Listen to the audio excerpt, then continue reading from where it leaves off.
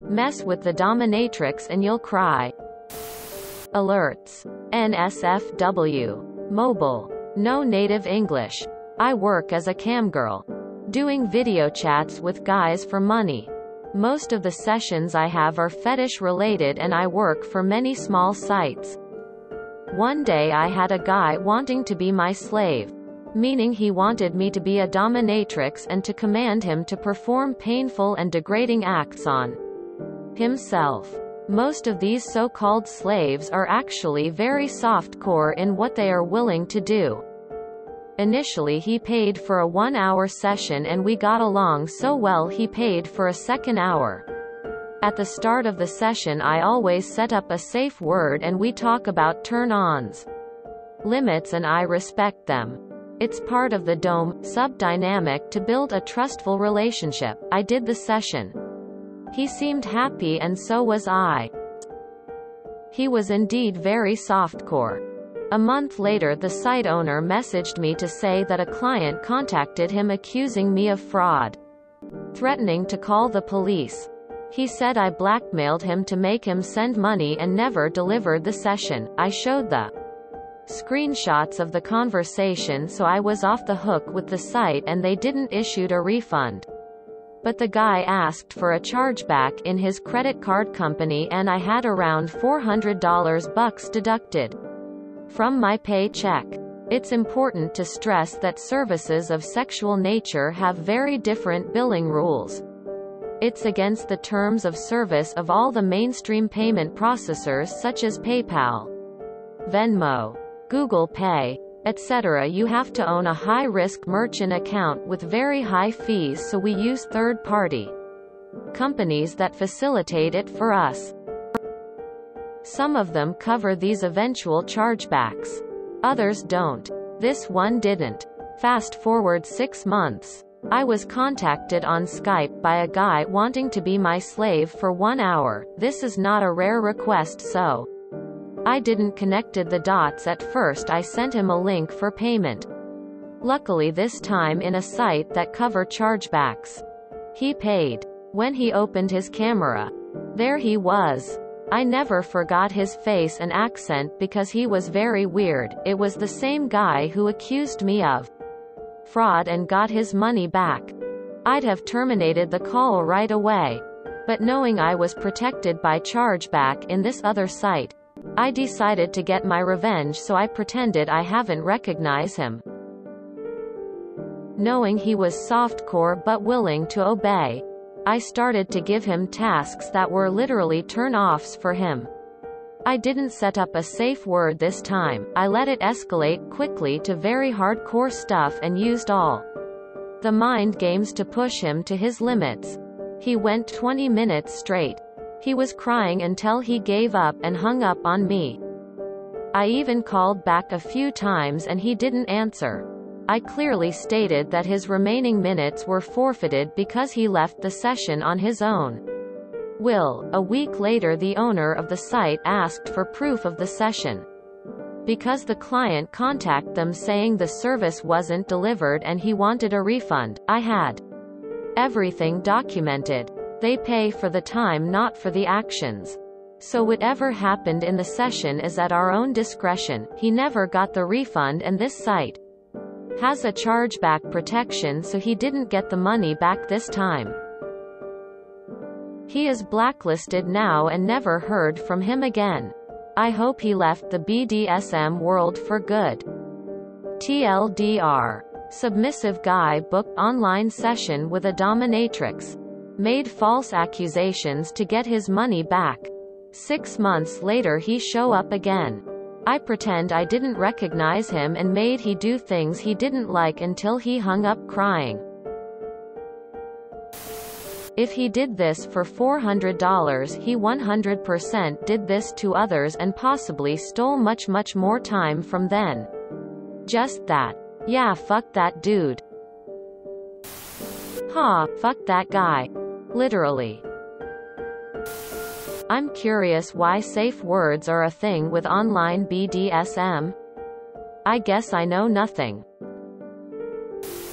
How do you make them do what they don't want to do? Especially online. Why do you need a safe word when they can just cut the call? This is a genuine question. Someone please anar. I'm conflicted. Theft is clearly not okay, but sexual shit like this crosses a line. From a fellow dom. You fucked up here. Doms like you make me afraid to be part of the BDSM community. This is why I can't trust PPL. Both the guy and the OP's actions are off-putting to me. I guess it's pro-revenge, but it's not that satisfying. This guy was wrong to try and pull a fast one on you guys.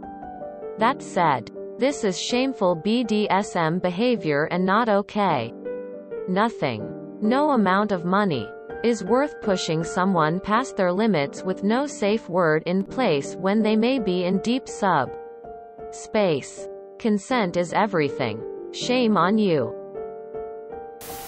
I don't know anything about the BDSM scene, but all the hate you're getting is interesting.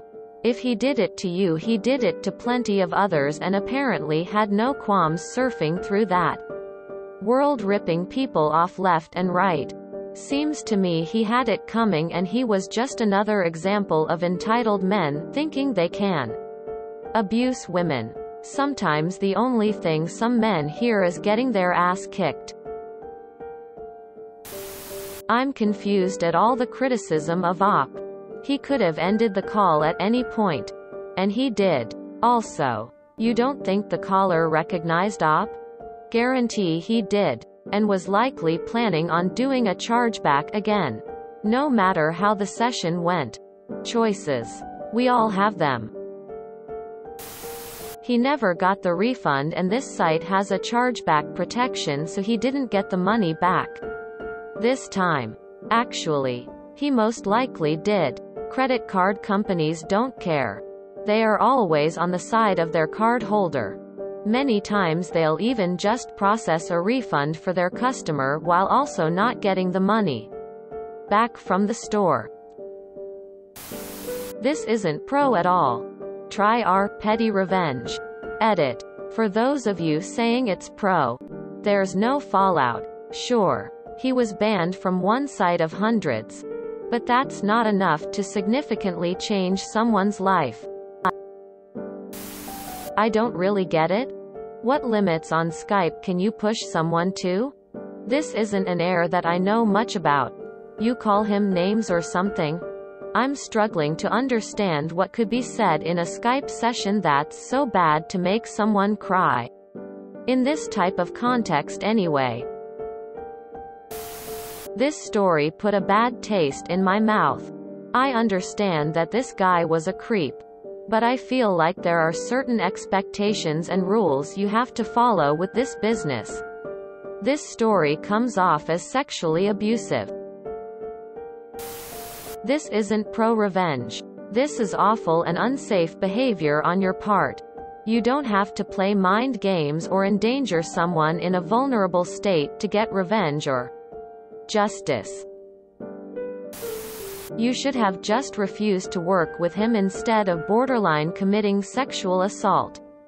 WTF. I'm also a sex worker before you try to accuse me of not getting it or whatever. Nothing but an eye roll from me. Block and report to a database that offers protection to swears in future. Congratulations. You abused someone. How wonderful. I am glad you made out okay. And I am not the person who gets to tell you if your morals or ethics are poor. But I would consider this sexual assault. Perhaps not legally, but definitely in spirit. This is enough that even hearing a rumor that you did this would keep me from engaging your services. Honestly, you make my skin crawl and my heart hurt. Consent and empathy are the only concepts I hold sacred, and you are crowing over violating both. If you enjoyed this video, please check out our playlists full of similar content. Epic Haircast is like doom scrolling for your ears. Please like, share, and subscribe.